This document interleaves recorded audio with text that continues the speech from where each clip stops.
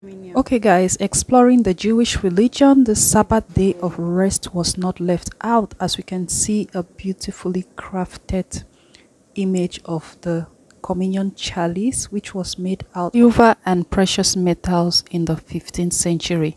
This vasa sacra, or sacred vessel, the communion chalice, was usually used by priests to bless the congregation and the head of the house by lifting it up to bless everyone. So we also have the secret chants used in the Catholic Church and an overview of the interior decor and how the sanctuary really looks like in those days.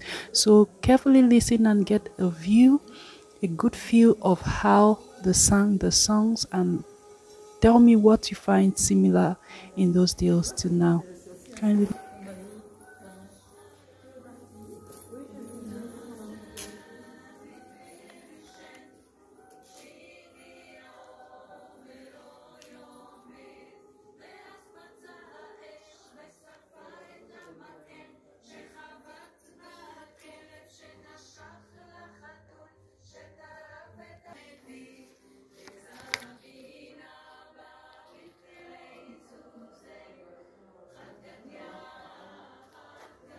Okay, by now I hope you enjoyed this video. Please don't forget to give me a follow and a thumbs up, and see you in my next video. Bye bye.